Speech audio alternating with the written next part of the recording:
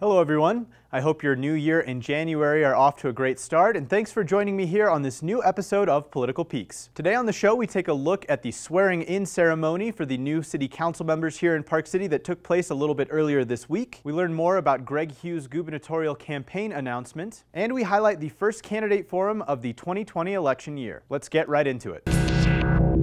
Earlier this week on Tuesday evening, Park City swore in its 3 new city council members. Well, somewhat new. Incumbents Nan Worrell and Becca Gerber took the oath for the second time, and newcomer Max Downey took his first oath for public office. The ceremony was held at the Park City Library's community room and was kicked off by a speech from Mayor Andy Bierman. That was followed by a non-denominational blessing from Mary Krista Smith that touched on what it really takes to work for the community as a public servant. Downey's father, Jim, who is remembered fondly for his time as a Park City council member during the early 1980s, also gave a speech to the 3 council members, praising Worrell and Gerber about the work they had accomplished during their previous tenure on council, and also challenged his son Max to continue that work well into the future. The 3 candidates also gave remarks thanking their family, friends, and the Park City community for voting them into office and trusting the city council to deliver on their promises. The first city council meeting of 2020 took place on Thursday afternoon, where they also swore in new city manager Matt Dias. If you want to learn more about the new council members, I highly encourage you to go to our YouTube channel,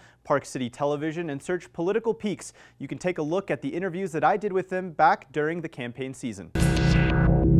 As expected, former House Speaker Greg Hughes announced his bid for governor of the state earlier this week on Wednesday at an official campaign announcement at Dee's Automotive Garage in Salt Lake City. A deft choice in location for a candidate presenting himself as a, quote, fighter who loves to be told he can't accomplish something, and a candidate of and for the people. Hughes was quoted in the Deseret News stating, quote, "I'm in this garage because I feel like I'm the everyday guy." Hughes served for 16 years in the Utah House of Representatives, including 2 terms as Speaker of the House from 2015 to 2018. He was also a major player in the development of the state's Operation Rio Grande project that aimed to reduce crime in downtown Salt Lake City areas that are frequented by the homeless, as well as to provide them with many more services. Hughes began raising money for a campaign early last year and has collected over $470,000 to date, including $100,000 donations from prominent Utahns like Democrat Kem Gardner and Representative Mike Schultz of Hooper. If you want to learn more about Hughes or do a little bit more research about his campaign platform, head to his website, greghughes.com.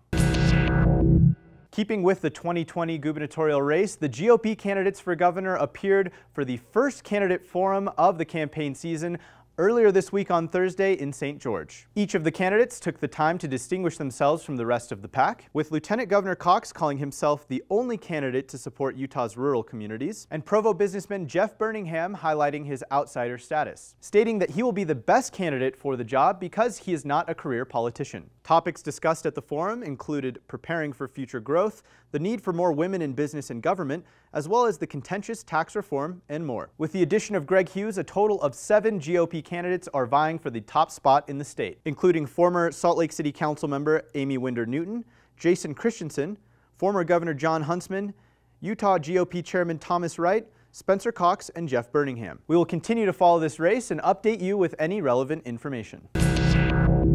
Thank you all very much for tuning in today. I really hope you enjoyed our coverage. As always, follow us on all of our social media at Park City TV and head to parkcity.tv for more great community content. I will see you all next time right here on Political Peaks.